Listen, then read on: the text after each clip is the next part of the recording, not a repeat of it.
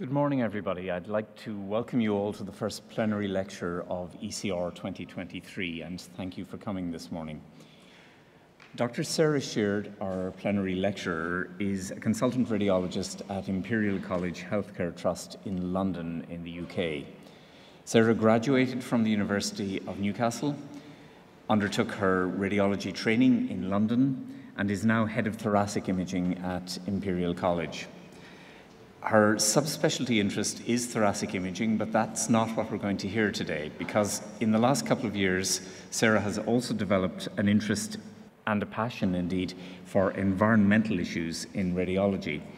She chairs a cross-disciplinary imaging environmental sustainability group in Imperial College, and she's here this morning to tell us about the imperative for us as radiologists to consider sustainability in what we do, and to tell us what we know about this topic, which I think will grow in importance in all our professional lives in the next couple of years. So Sarah, please.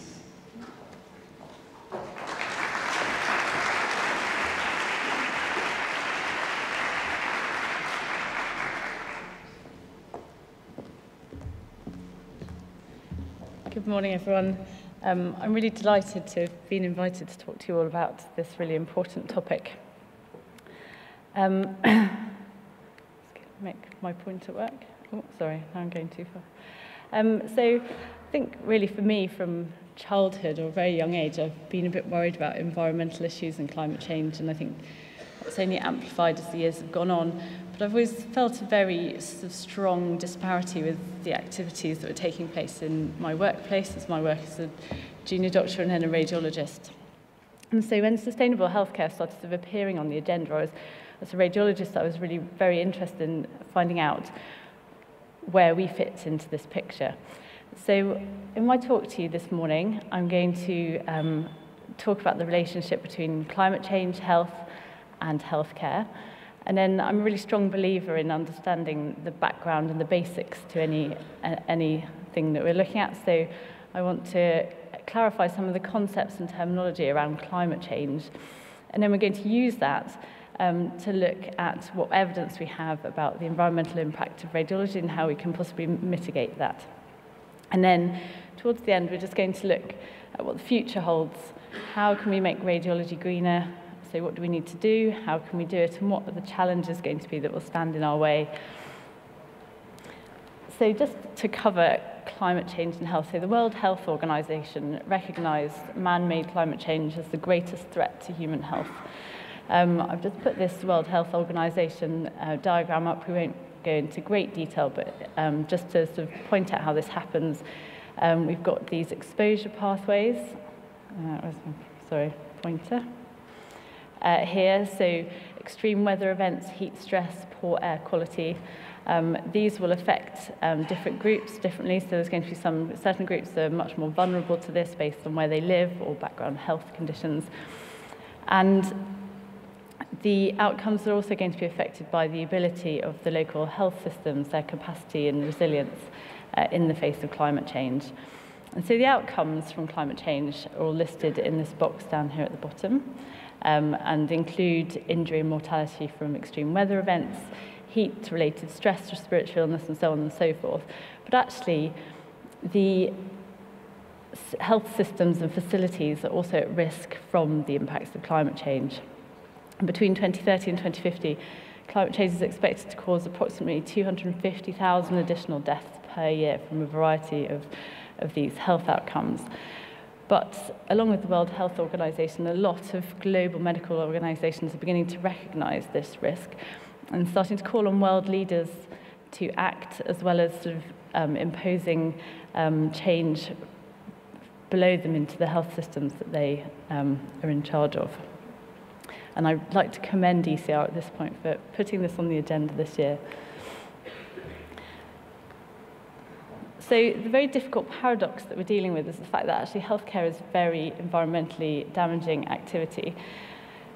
I think historically this has either just been completely overlooked or perhaps just accepted as an unavoidable consequence of our work. So health accounts for approximately 4% of global greenhouse gas emissions. Financial expenditure and environmental impact tend to be quite closely related, so it's probably not surprising to hear that actually in the United States it's predicted to be up to almost 10% of their greenhouse gas emissions. In Europe it's more around 7%, and it's obviously much lower in developing and poorer countries. But healthcare organisations are starting to follow other sectors and putting this on the agenda, and actually our work in the UK has had a massive boost from the National Health Service net zero target, where they set out a goal to reach net zero by 2040. So then we need to understand more and know what we need to do. I think one of the problems we have as radiologists and as medics in general is that our training has not covered, given us any of the skills that we need to be able to measure environmental impact and change that. I think that's starting to change a bit. I know that some medical schools are starting to put sustainable healthcare on the agenda.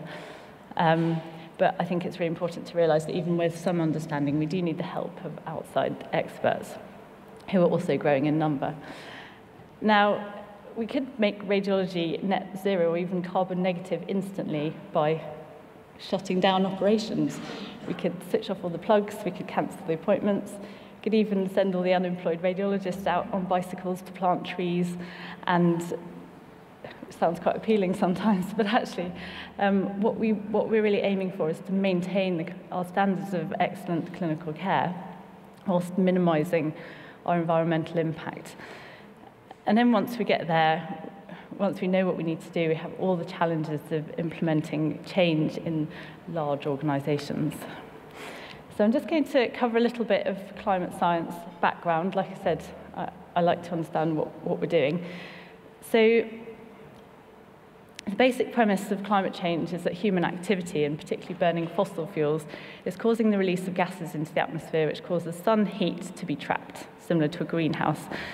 So the Kyoto Protocol is an international treaty to reduce greenhouse gas emissions, and it applies to these 7 main gases, or groups of gases, which are along the top here. So I'll just list them very quickly. Methane, nitrogen dioxide, sulfur hexafluoride, carbon dioxide. Sorry, I'm not very good with my pointer. Oh, hang on.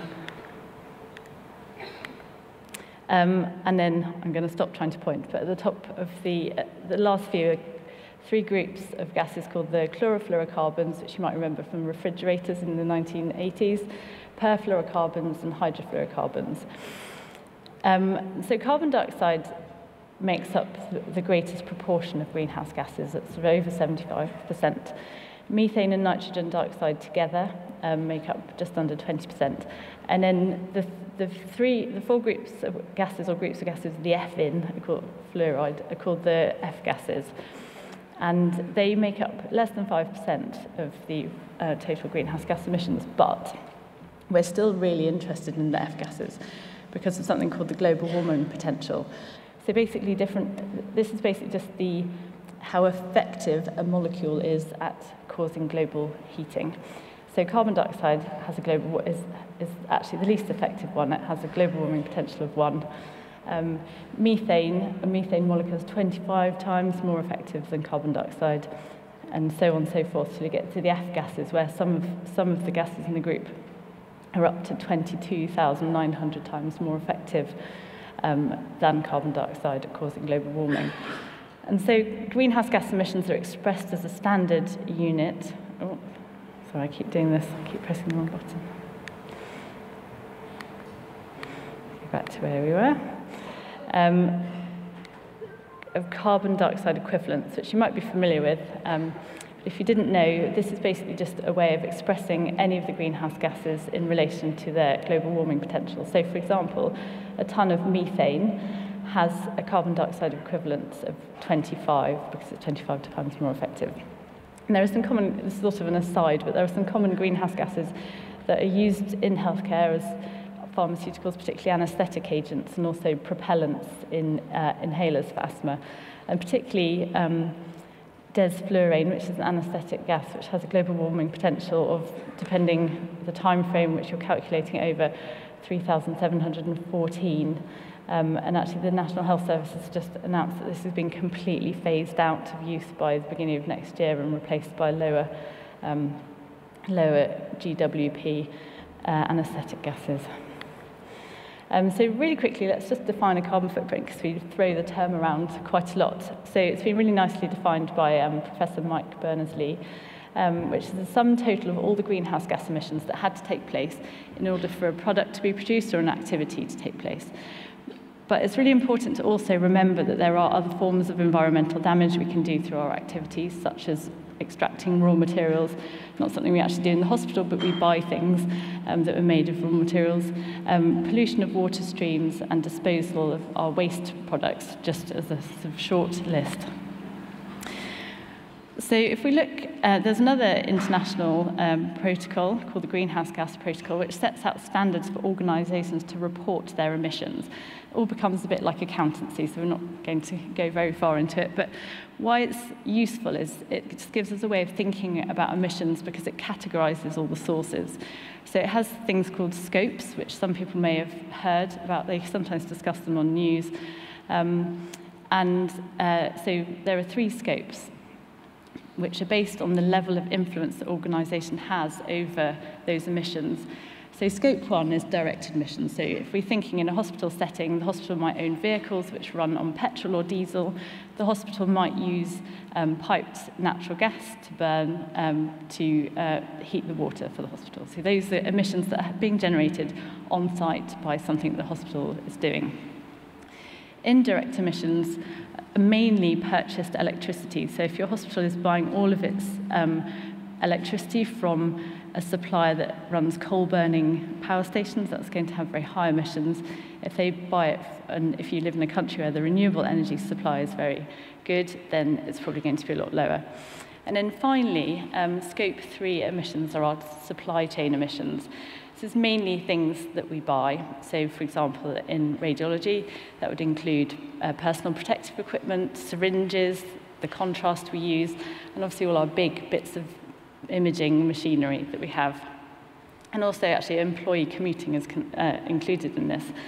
And supply chain emissions are obviously the hardest control, because they're furthest away from our influence, but they're also always, or in most cases, the largest, which is difficult.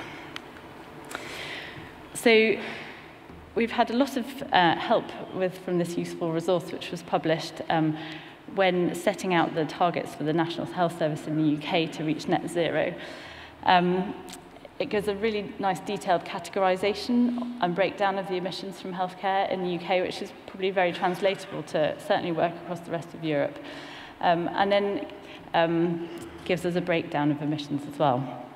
I'm just going to cover this very quickly. So you can see in the first figure, all these little icons. So these are all the different sources of emissions. So for example, we've got our anaesthetic gases as well, again, that we've spoken about, electricity, and then specific to radiology, we've got medical devices and we've got computers. It's all in there. And so they have then grouped those into these big coloured arrows, which are the greenhouse gas protocol scopes that we've just covered. And then the authors actually added a 5th arrow, trying to point at it, which is outside of the standard greenhouse gas protocol scopes. It includes patient and visitor travel. Because actually they felt that what we do in the hospital, the way we structure our services, can have a huge influence over this. I mean, you could ban patients having visitors and then there'd be no visit travel. So we've actually got a lot of influence. It sounds a bit harsh, but just for an example. But then what they've also done is, for the purposes of the organisation reaching net zero, they've sort of superimposed this white box. So they actually felt that regardless of the scope, all of these little icons that we've got inside this white box are actually under quite a lot of influence from the hospital activity. So it's the NHS carbon footprint. Everything outside is the carbon footprint plus. And we'll see why that's sort of helpful to us in imaging in a second. And then we've just got this pie chart, and I just want to make a few really quick points about this. So first of all, the green sort of slice here is just the scope 1 emissions, so the NHS carbon footprint. well, scope 1, 2, and a bit of 3 actually, but it's only 25% of the emissions are from these activities that are under our direct control.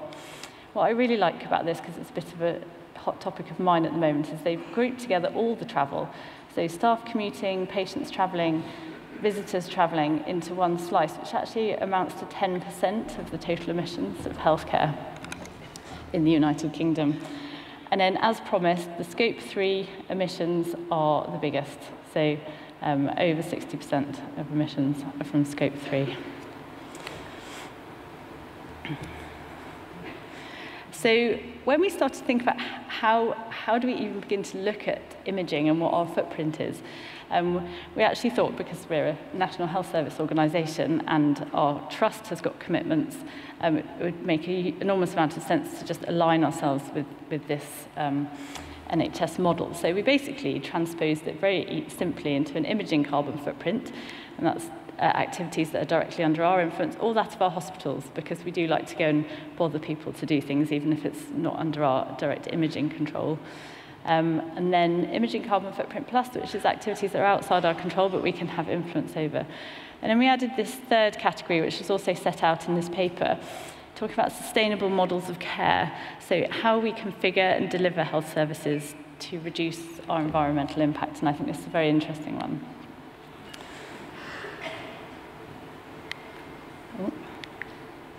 So then we just started listing everything we could possibly think of that happens in our department and put it into the right boxes.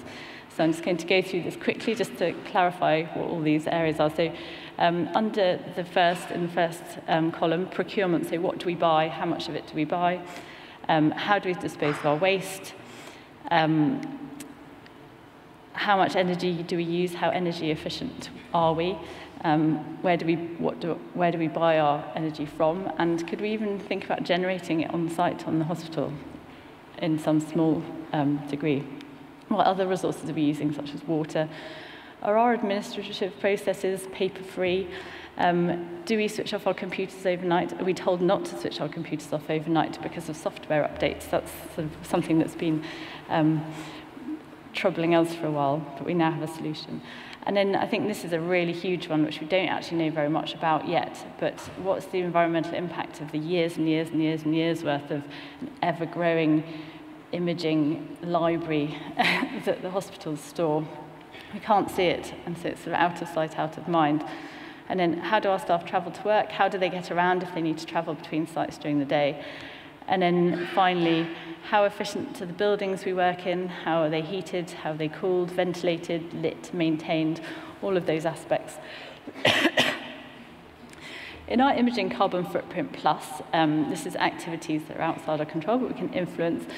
So whenever you purchase anything into the hospital, you have to remember that for that product to reach you, there's been extraction of raw materials, there's been a number of manufacturing processes, and then there's all the transportation that has gone into that. So by the time the delivery truck pulls up outside your hospital, those items all have a really big carbon footprint, whether they're a pair of gloves or whether they're an MRI scanner.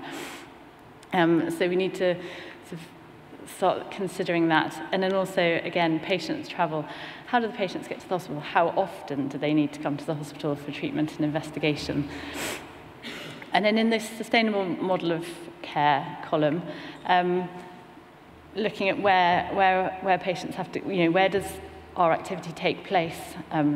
How do patients get there? Are we using telemedicine and teleradiology to the best effect to avoid having to move people around? There's quite a big initiative in the United Kingdom at the moment called Getting It Right First Time, which is mainly a clinical pathway improvement, but actually along with that, allowing earlier and faster diagnosis using the correct test the first time round, and allowing for earlier and less intensive treatment. And when I say less intensive, that's less clinically intensive if patients have very advanced conditions that haven't been diagnosed, but also tends to be less environmentally intensive as well. And sort of, in the same vein, reducing overdiagnosis, not doing unnecessary tests. The greenest scan is the scan that you don't have.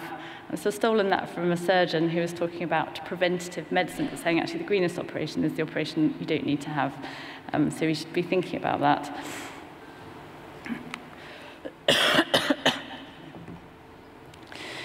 So we're just going to look at a little bit of work done by some of our radiology colleagues from around the globe on environmental sustainability. I want to show you these first just to look very briefly at the methodology for measuring carbon footprint. We've sort of done a little bit already, but then it will really give us an opportunity to look at the evidence we have about our impact in imaging. So starting off, this is a paper from an American team, an interventional radiologists, who used something called the life cycle analysis method to calculate the volume of greenhouse gas emissions that were generated by interventional radiology procedures. So their flow chart is here. So this black line around the edge, which I'm not tracing very well, is the boundaries of the study. So the patients travel in from left to right. The resources travel through the interventional radiology suite from top to bottom. We've got 4 different areas in the dotted line, so the intake, procedure room, recovery, and control room. And all the little coloured boxes are all the different resources that have associated emissions. So a little bit like all those icons that we saw in the NHS model. And so they just, again, like we did a really big inventory of all these emission sources, but then used a hybrid approach to calculate the emissions from all of these things. So it's difficult, for example, to exactly measure all the electricity that every single machine in the room is using. So most groups doing projects like this will have to look at the machine power specifications, calculate how long everything was switched on for, and calculate it that way. They did weigh the waste that they were throwing away at the end of the day and use some commercially available databases to measure the emissions from all the different processes that go into that. So you have to sort of put together lots of different methods. What they found, so they covered a week of daytime procedures in interventional radiology. The case mix was very representative of their normal practice. The things they didn't include within the boundaries of their study was the post-operative care of the patient. So once they'd left recovery, they didn't look any further than that. And they didn't include the patients travelling to the hospital for the procedure. So you can just see the results table. I'm trying to get my pointer to move. And so here, just above the red line, are the total greenhouse gas emissions in carbon dioxide equivalent from everything that they measured. Now, in the red box, HVAC stands for heating, ventilation, and air conditioning, and that accounted for 49% of the total emissions from having an interventional radiology procedure. That was very closely followed by the single-use disposable equipment that they used in the interventional radiology suite, which accounted for 41%. So that's the production and delivery of those single-use items. A really interesting thing they found was actually 52% of the energy used for heating, ventilation, and cooling was outside of the working hours.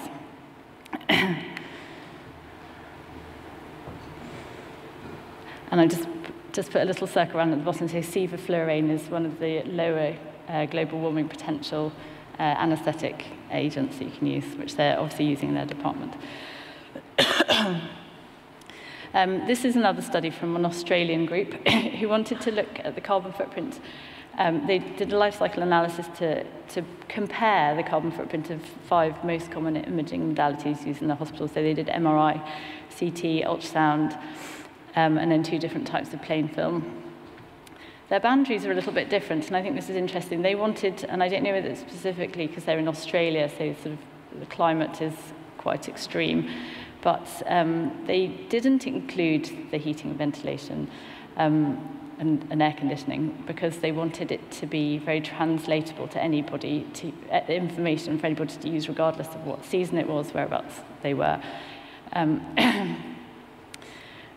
But what they did find is that a huge proportion of the energy used by all of the machinery that they measured was from standby mode, so outside of work, so outside of active scanning. So if you just look at the red box here, so above active scanning time in CT, if we go down the line, used a total of 278 kilowatt hours of electricity, compared with 927 in active standby and 280 in the passive standby, which is the lower sleep mode. And that's very closely mirrored in their MRI and ultrasound work. I'm just really quickly going to touch on some of the work that we've done at Imperial College recently, and this is in a poster which is presented here. We also wanted to look at the carbon footprint of having a CT scan at one of our hospitals. But because we've got some upcoming changes in terms of delivering imaging in more community-based hubs rather than patients having to travel into central tertiary hospitals, we wanted to prepare our model for being able to compare the before and after of this change, so the sustainable models of care that I was talking about. So in our emissions inventory, we included patient travel and staff travel in our scope 3. And this is just quite a simple pie chart to show you what our results were. Scope 3 emissions, again, absolutely by far the greatest. And if we break those down, the big orange box is patients' journey to the hospital, and that was actually not 60% of scope 3, but 60% of the total emissions from having a CT scan at a central London hospital were due to the patient's journey to and from the hospital. And then I'm just going to talk about some practical housekeeping things, which I think shows us a lot of things that we need to know about how we're going to make these changes. So we've got some very good and engaged radiographers in our hospitals and working in CT. And they sort of identified that they thought waste was being quite incorrectly disposed of in the CT scanner. So I'm just going to have a drink. So I'm sure many people are familiar with this bit of equipment, even if they don't know how to operate it. If you've got any radiographers in the room, they're probably better equipped. But this is a CT contrast pump. And so a bottle of contrast gets put in here, connected to the pump via a bit of tubing, which is called the day set, apparently. And then the pump then connects to the patient via a bit of tubing called the patient set, which is here, and that goes onto the patient's intravenous cannula.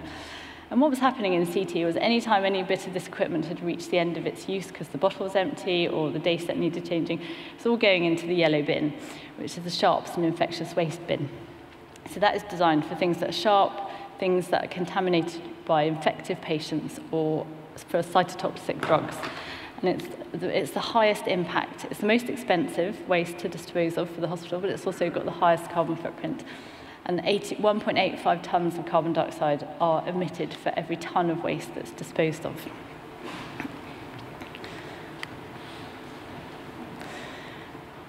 So they felt that there were probably alternative waste streams that might be more appropriate for the various components involved in this.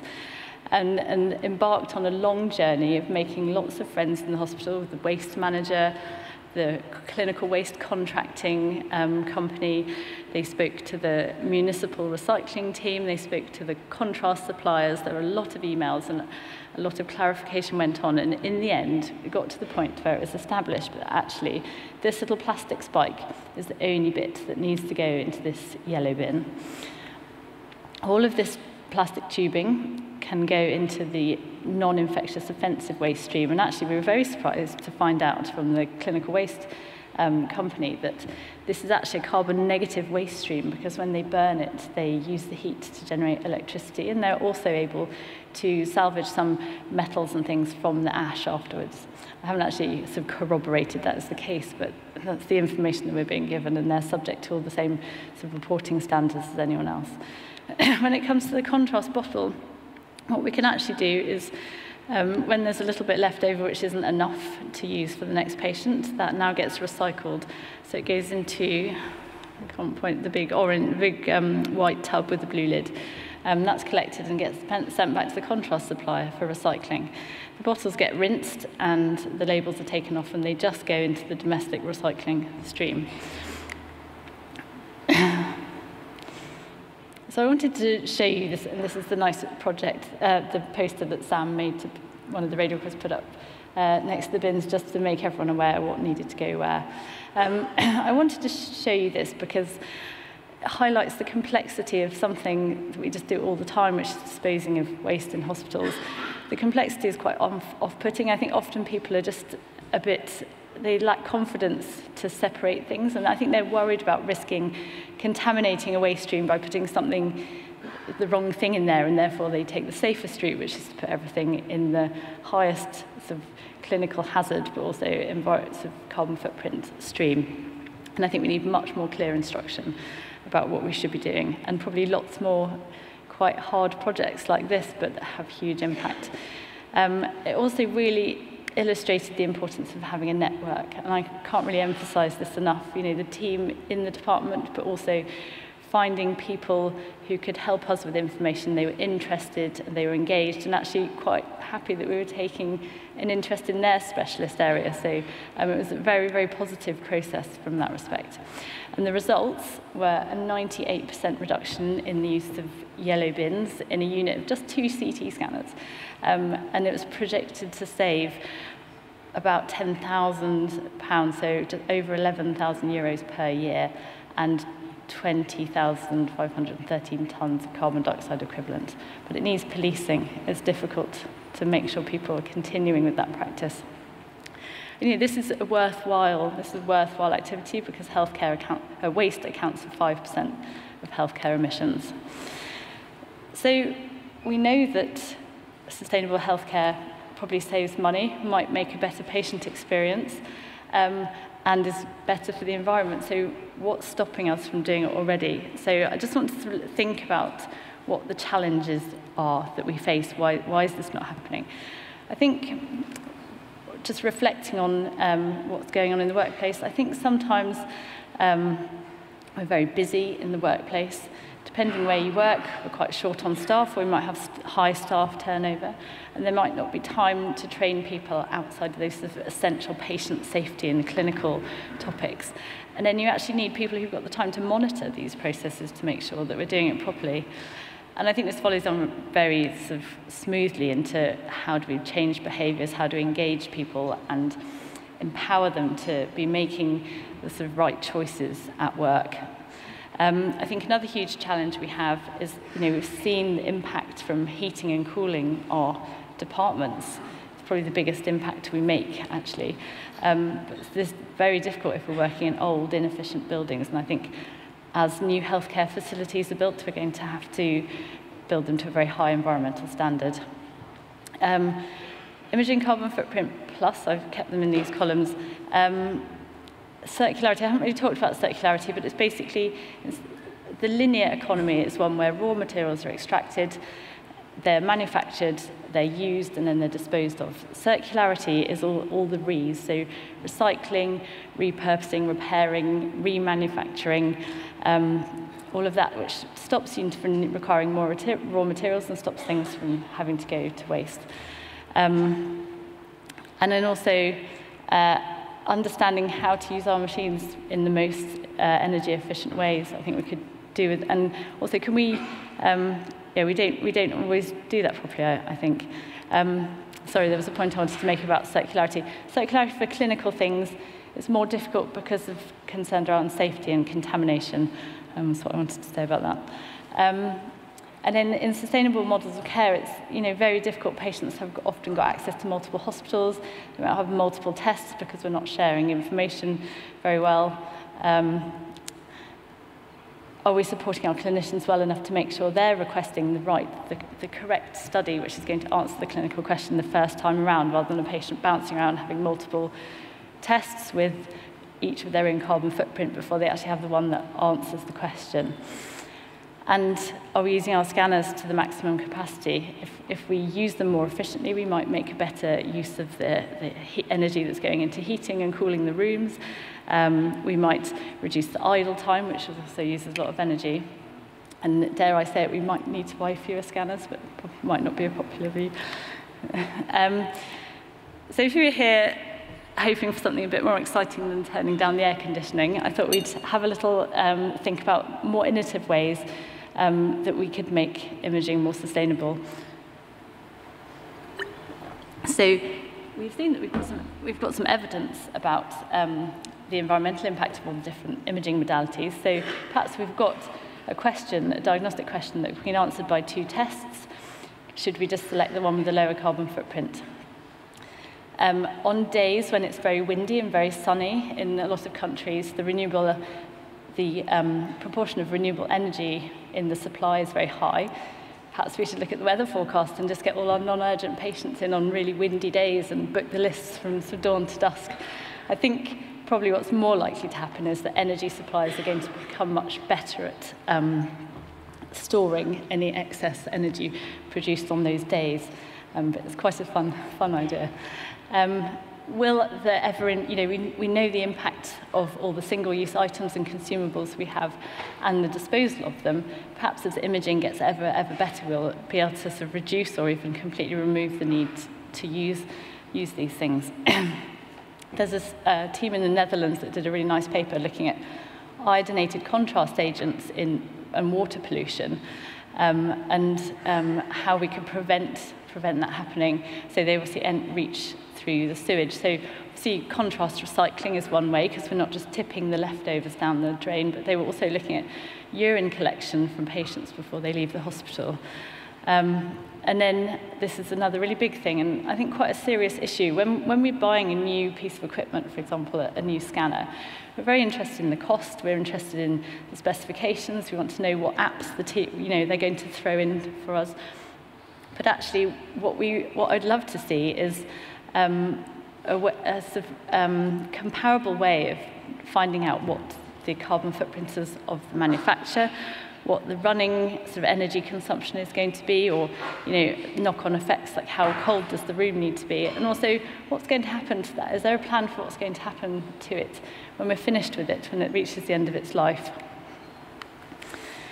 So almost there. I just want to really zoom out on everything we've just covered, which is a lot. I think proportionality is really important. If we're interested in sustainability, it's worth trying to focus on the things that are going to have the biggest impact. And so what we've learned from what we've looked at is that moving people around transportation and changing the temperature of room air contribute the most to our overall imaging carbon footprint. As I've gone on and on about, can we reconfigure our services, can we improve our efficiency?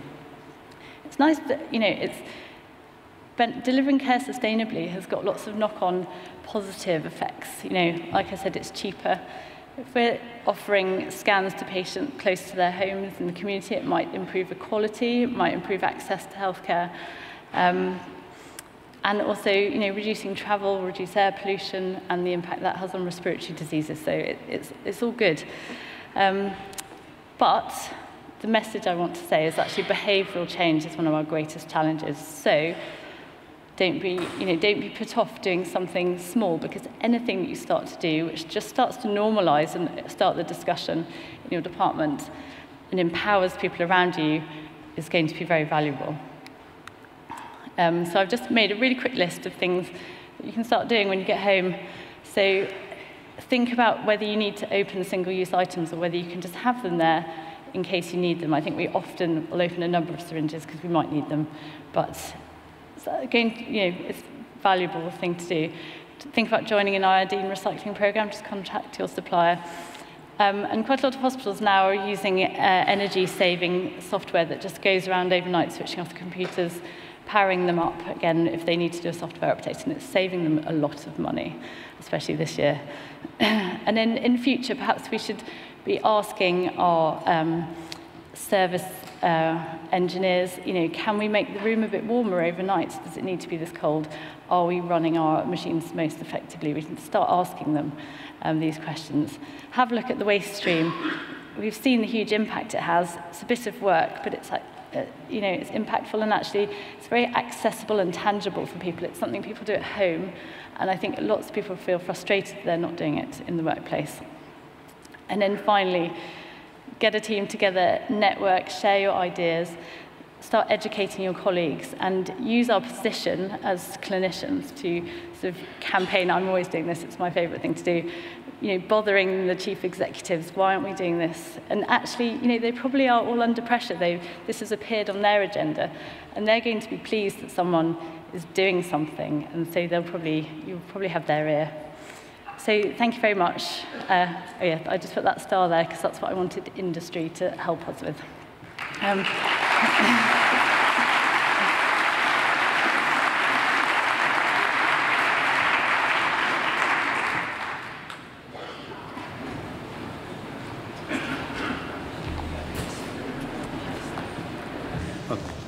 Thank you, Dr. Sheard. I think for everybody in the room, there are things there, as you said at the end of your talk, that we can go home and do tomorrow. We don't necessarily have to wait for people to tell us how to do these things to improve the sustainability of our practices. So congratulations. I'd like to present you with the certificate for, if you just stand out, please, at the top.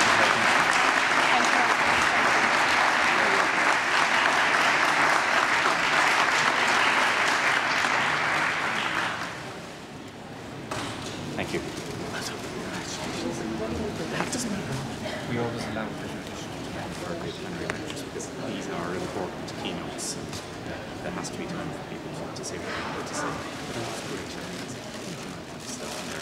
I'm sure Andrea has talked about this, but she intends to make this a much more central feature of our campus in 2 years' time. Philip.